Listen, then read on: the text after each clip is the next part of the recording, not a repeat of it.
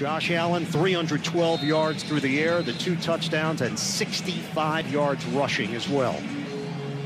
Pretty good follow-up to his performance here last year, 354 touchdowns when they whacked New England. This one, a tight ball game throughout. Had to make play after play. If you're a runner, you better cover the football. They'll be punching at it. Allen tosses, touchdown. Dawson Knox on the receiving end.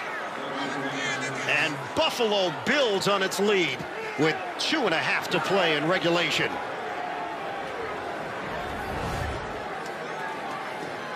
See Knox, just a little bit of hesitation, and then he's just wide open.